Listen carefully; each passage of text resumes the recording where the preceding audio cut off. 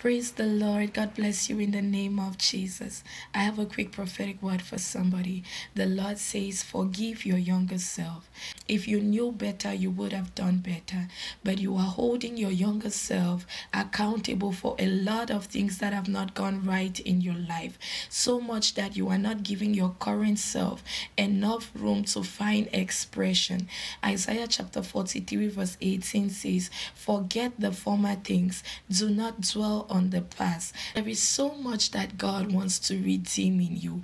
God has the capacity to redeem your past, but it must start with you deciding to forgive your younger self. Forgive yourself for the errors that you made. If you knew better then, you would have done better. Now you know better. Let your current self find expression. Let God do the work of redemption in you and redeem the times that you have lost and help you correct certain of those mistakes that you made in the past. I pray for you in the name of Jesus and by the blood of Jesus. May the past lose its hold over you in the name of Jesus. May the Lord help you to redeem your times, help you to redeem the years that you have lost in the name of Jesus. May the Lord help you to redeem the opportunities that you have lost in the name of Jesus. God bless you amazingly.